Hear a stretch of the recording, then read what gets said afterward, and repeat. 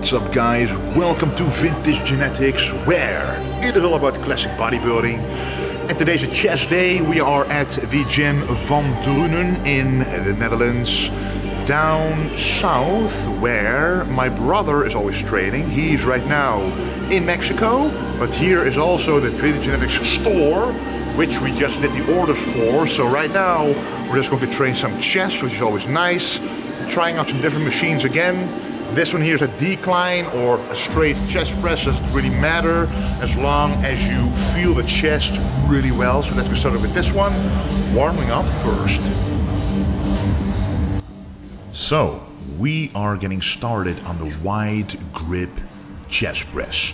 This is called a wide grip chest press or just a wide chest press because when you stretch out, the grip, or the position of your hands, is quite wide, and the wider it is, the more of a stretch you can achieve. This is why I also I liked in the past to do a lot of wide grip bench presses, for example, just like Arnold Schwarzenegger did as well, with the best chest in the history of bodybuilding. So when I did that, I noticed a much better blood flow inside the muscle. So if you're able to do this without any shoulder pain and with a good alignment in the machine in terms of stacking your arms and your chest on top of each other, then it's a great thing to do a wide grip for sure. We're doing a couple of working sets for each movement, and I'm going to show you one warm-up usually for each movement, but all of the working sets. So this was working set number 1, the heaviest weight, 4 plates aside, and then I'm doing a working set number 2 with 3.5 plates aside. So with a second working set, which means a set of failure, at least that's the set that will count towards muscle growth, you don't have to lower the weight that much when it feels very smooth. In the first set, yes, you're pretty much hitting failure at like 7 or 8 reps maybe. Then you still don't have to lower the weight by that much, because if it's a smooth movement and it feels very good, it's still good to hit a second working set with, almost as heavy as a weight, with slightly more reps, when you're doing 3 working sets like right here. So now I'm doing 3 plates aside, and that allows you to do 14 reps. So now I did at least 2 whole different rep ranges. So the first one was like an 8 to 10 rep range, the second one at 10 to 12, and this one is a 12 to 14 rep range basically. So lowering the weight but upping the amount of reps, that will stimulate the muscles in different ways, and when you log these lifts in your logbook, you know which weights to beat at which rep ranges. Okay guys, the next movement, the incline chest press. So we just did like a hybrid of a decline and a regular chest press. It's called the wide chest press actually. So depending on your seat, you can make it a decline or a regular chest press. This is the incline, which for sure is different than the one we did before.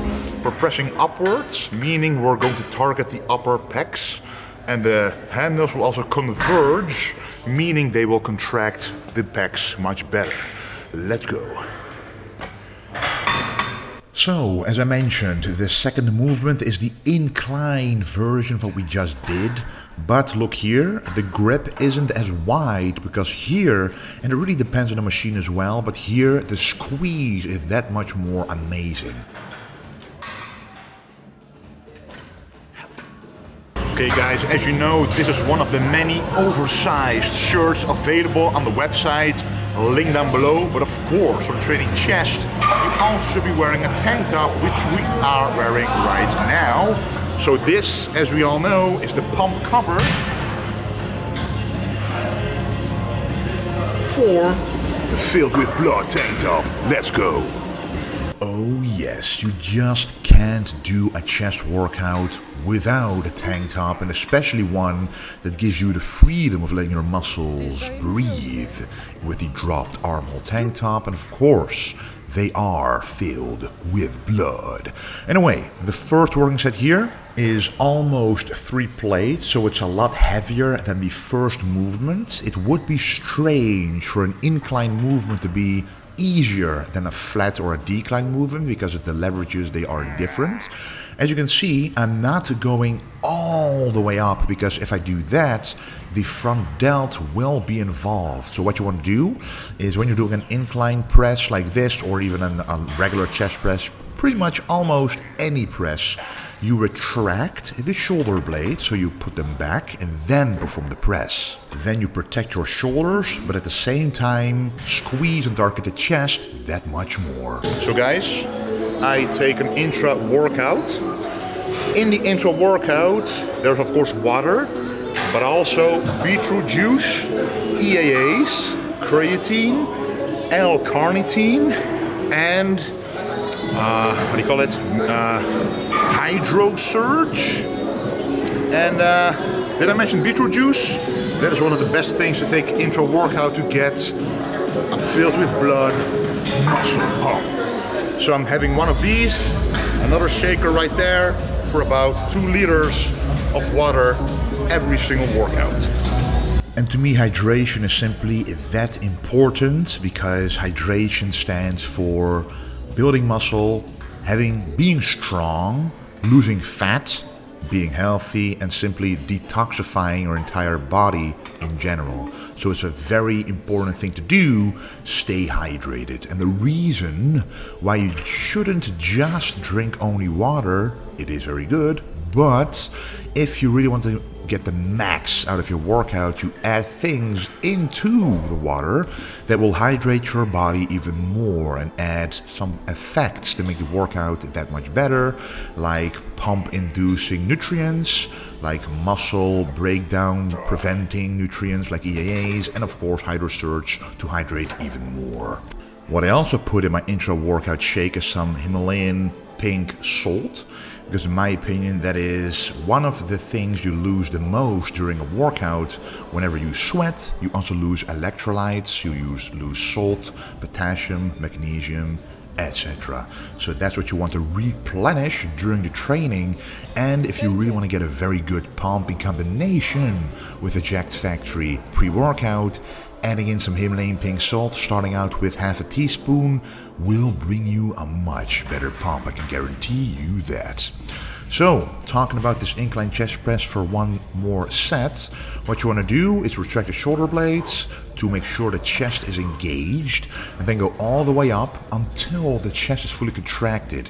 If you can see, my arms don't go all the way straight up, because if they do, the only other thing that would happen is the contraction of the triceps, because that extends the arm, and then the front delts would start to work to round my shoulders out.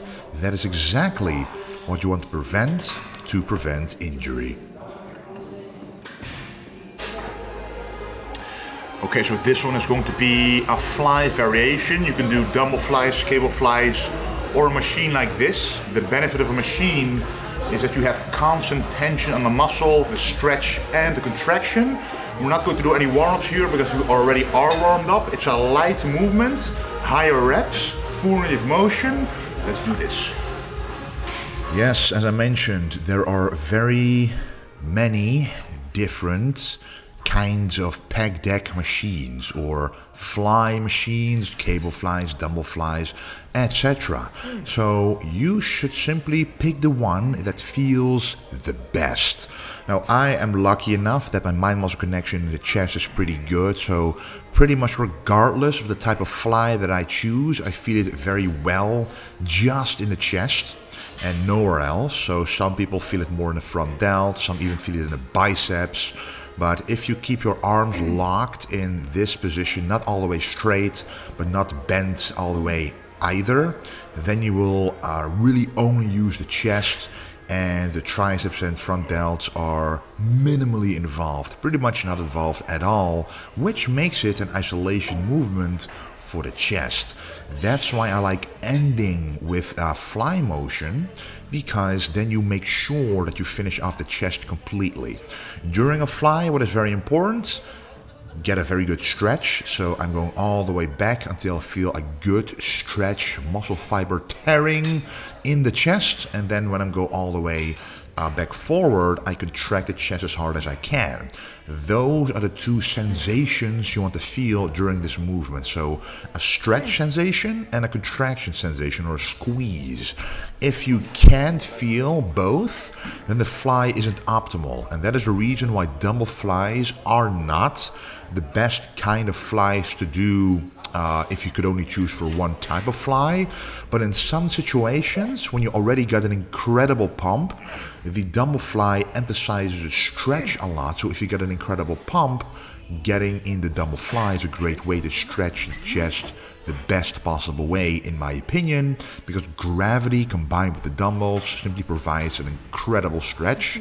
And sometimes the cables or a machine like this, you can't go that heavy with it to provide that stretch, because throughout the entire range of motion you have tension on the chest, which makes it a more difficult movement, which, you know, forces you to lower the weight. And those are called myo reps, meaning every time that you feel the lactic acid disappear after the set, you do as many reps as you can until failure. Repeat it a couple of times, 2, 3, 4 times, until the pump is maximized. Okay guys, it's time for the side lateral raise. Just like the previous movement, you can do this in a machine as well for constant tension, but the tension, just like with the dumbbell, will be lessened a whole lot at the bottom, because right now I can just sit like this, no problem, but as I go up, the tension, of course, is increased exponentially. We're gonna do as many reps as we can here, no warm-up required, so let's do this. So personally, I always like doing the side dumbbell lateral raise because it gives me just a very good connection and a very good pump. As I mentioned, at the bottom there's little tension, but if you do enough volume and if you do, you know, enough concentrated reps, so really on the side delts and not the traps, you can get a really good burn and pump in the side delts, and that is what you need to make them grow. In my opinion, you simply cannot overload the side delts with super heavy weights without involving different muscles like the traps and even the front delts. So if you want quality side delt voluminous muscles, cannonball delts, then to grow the side delts you simply need quality reps with high volume.